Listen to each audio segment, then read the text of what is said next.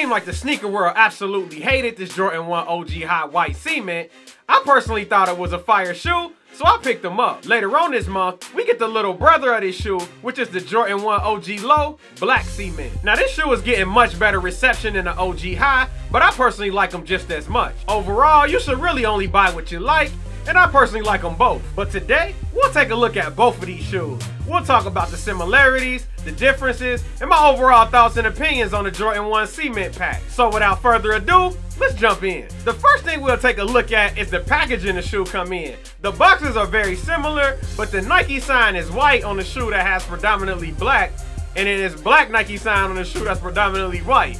That's kind of confusing. I would have just switched the boxes. That seemed like it'd be more simpler, but it's still a dope box. You know, I like the elephant print on the box. It just lets you know which shoe that you're looking for if you do keep your shoe in the shoe boxes. Now, both of these shoes do come with that elephant print on the upper and that Chicago style color blocking, and I personally thought that was a dope touch when I seen the pictures way back in like January, February of this year. Now, outside of being a high and a low, the main differences is the Nike check and that mid panel. Now, the Nike check on the highs is black with the white mid panel, and on the lows it has a black mid panel with the white Nike check. Also, it has a black toe box on the lows and a white toe box on the highs. Now, neither one of these shoes came with an extra spare pair of laces, so if you're looking for extra laces, you need to check out High Definition Laces. High Definition Laces is a shoelace company, and they got you covered no matter what type of laces you're looking for. Whether you want the oval, the circle, or the flat laces, you can get them in just about any color. Sometimes when people buying these shoes, they just don't know how to drip them right just because the shoelaces that come with the shoe sometimes aren't the best. I can use these Jordan 4 A Ma Manières as an example.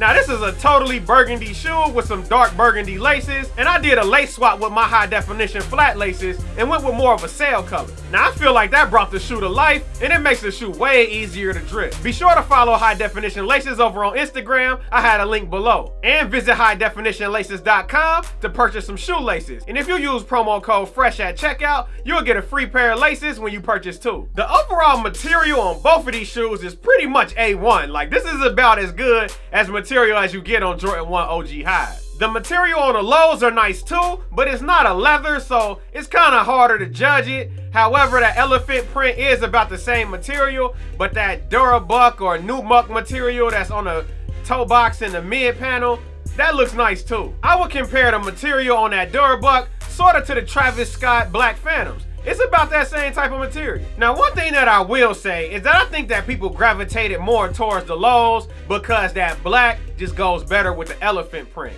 And I just feel like if you're wearing an outfit, you're probably gonna wear a black outfit with this, or an outfit that has mostly black contained in it, or half black or something. So that black just helps complement it.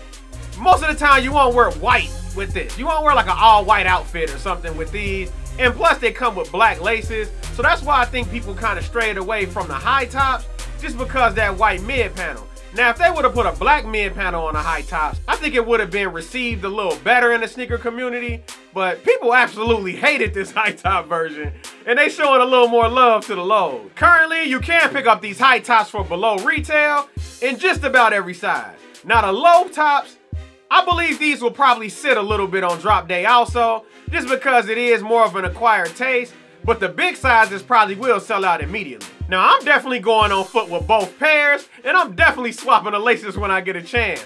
Drop a comment down below if y'all want to see a lace swap video on these shoes. But before we get out of here, I want to hear from the Fresh crew.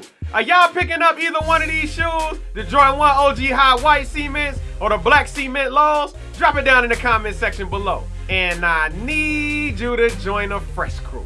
How you join the Fresh crew? You click like on this video, subscribe to the channel, and follow us on social media at Fresh Colorway on Instagram. It's your boy Mo signing out for Fresh Colorway, and I'll catch y'all on the next one.